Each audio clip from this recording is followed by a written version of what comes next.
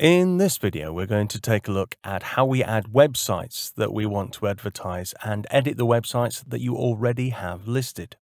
If you click on advertising at the top here, it will list the websites that you currently have on your account. If I click on the website, I can see details about the ad, how the ad will look when people see it. If I then want to change the website address, I type in the new address here and then click on the Click Here to Change URL button. It will then check the website. If the website is okay, we can then edit the ad and click on Save, which then will add the website to your account. If I want to add in a new website to advertise, I can do that across the top here. Simply type in the website address and click on Add Website.